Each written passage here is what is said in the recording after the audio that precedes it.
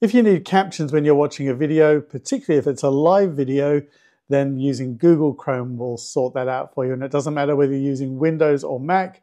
I'm here on a Mac, but I'm going to show you how to do this on Windows as well.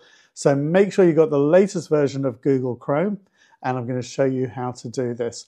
So here it is. I'm in Google Chrome. I'm just going to go up to my top right-hand corner, click on these three dots.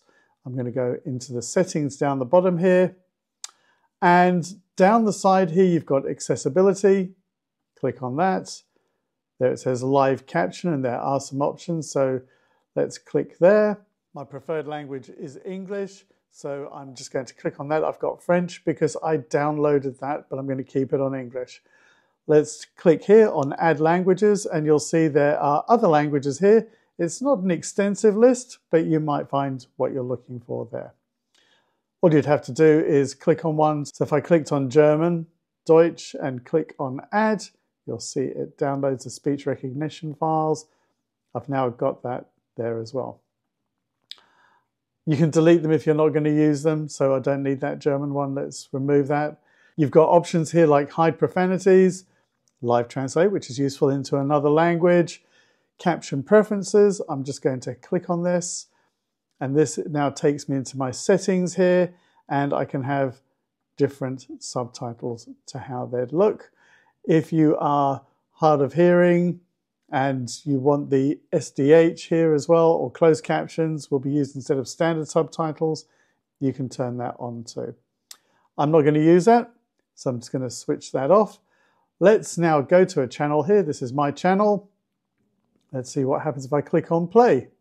Other apps to do this like Epoch and also NeuralCam, but it's nice that they've got this built into Ventura, and it works with iOS 16 and a number of compatible phones. Let me just pause that. I can move this around. I don't have to pause to move it around, so I can move it wherever I want. You can also make it a bit bigger. There's an arrow down the bottom here.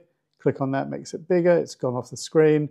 If I move it back up, I can reduce the size. So I can put it wherever I like.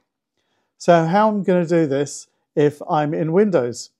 Well, I'm over here in Windows. Guess what? Very similar.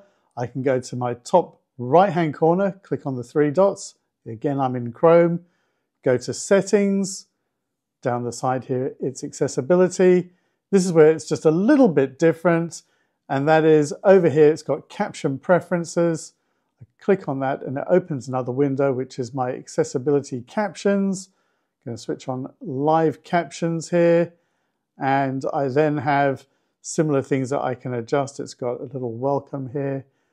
Set up live captions to continue. Just click on download.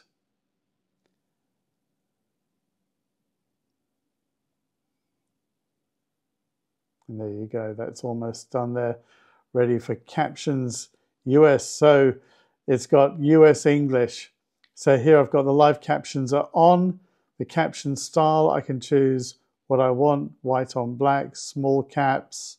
You'll see it's changing over here so I can see it. I can edit the caption style. So I can change colors.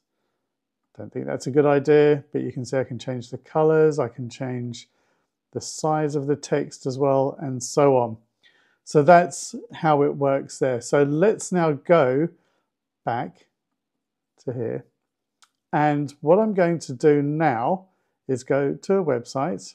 So one thing that is a little bit different here is if I want to choose a different language, up at the top it says ready to caption in English, United States. If I click on this little gear icon here, I can choose another language. So you can see the ideas are the same, but they're just in a different place. So let's just go to add language. And again, I could just choose my language from here. There appear to be more languages. Okay, so let's just close that. So there you go, it's ready to caption. Okay, let's go over to here. Let's go to getting started with Excel tables. It's another one of my videos. I'm just going to click on play to show you that it's nice and easy to manage your data coming up at the top using tables.